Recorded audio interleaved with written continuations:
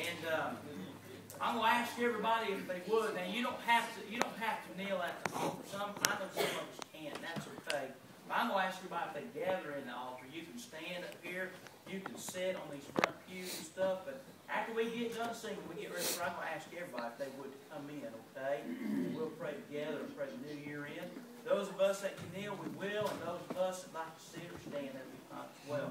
But we're all going to gather in the altar and pray together, okay, tonight? But what an appropriate song to be watching and waiting. As Jeremy taught tonight again, we are in the last days.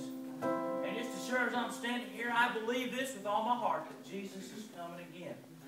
And I've heard some doctrine that the time is just going to go on and stuff, and that scripture just talks about people in the grave and this, that, and the other. That's false doctrine about church. Jesus is coming again. He told the disciples, as you see me go, so shall I return again. Jesus himself said, I shall come again in that hour. The sky will roll away like a big scroll, and the dead shall give up their dead.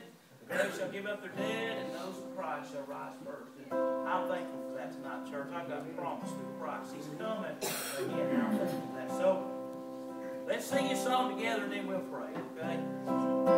On the